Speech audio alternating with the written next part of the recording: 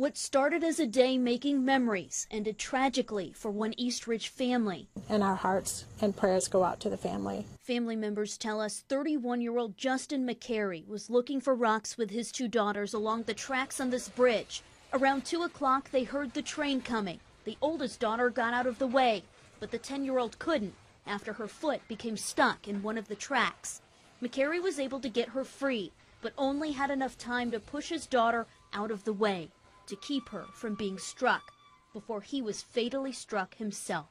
I think that any of us would have done the same thing, and our hearts go out to him, and it's just sad that a situation like this had to happen. Neighbors like Donna Edwards are still in shock and tell us this is the second incident to happen on these tracks in just 3 months.